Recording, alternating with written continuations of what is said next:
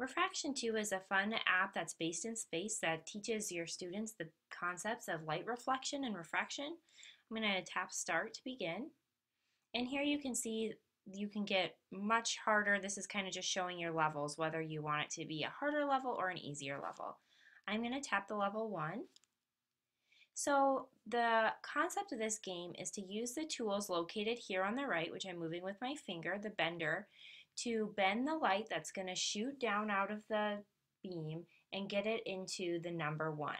So this is a fairly simple one. I'm just going to move it here.